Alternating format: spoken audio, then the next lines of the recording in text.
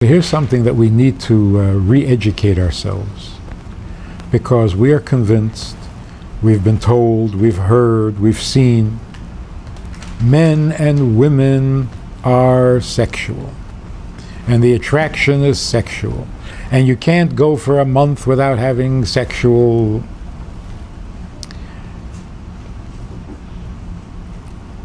You know, the most effective lie is the biggest lie. If you make a lie that is so big, it is so far from the truth, everybody will believe you.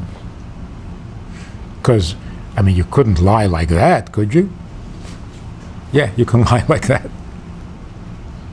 And the biggest lie is the most believable. This is such a lie. It's such a sales pitch. It's produced by advertising companies, by the media, by a society that only wants to sell. And this sells.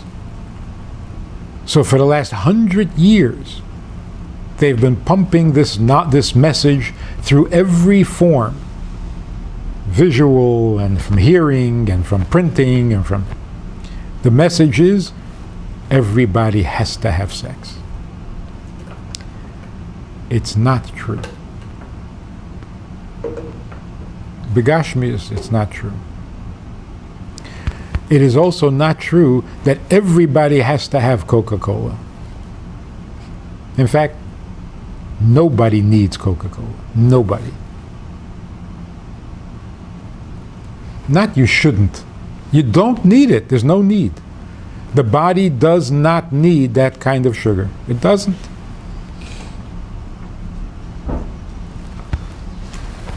But the media is so good that it has us all convinced.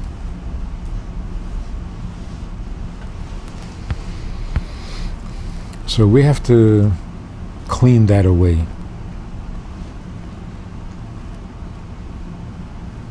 Before you get married, you go into Yechidus and you ask the Rebbe that you should come into the marriage without machshava zoros.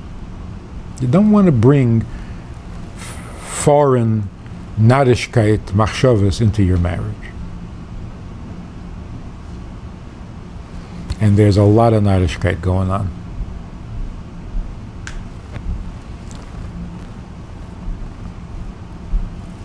So the Rebbe told people to learn an Aveda de Kemaimer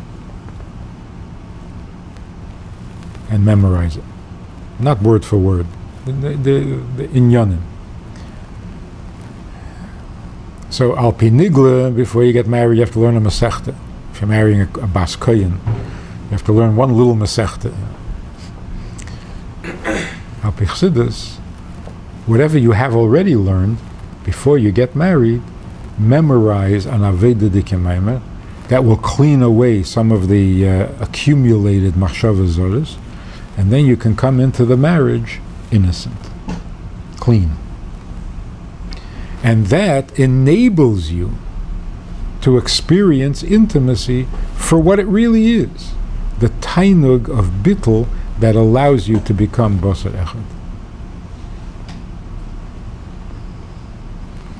The result is that being intimate doesn't diminish you, it doesn't damage your edelkeit, it doesn't make you grub. On the contrary.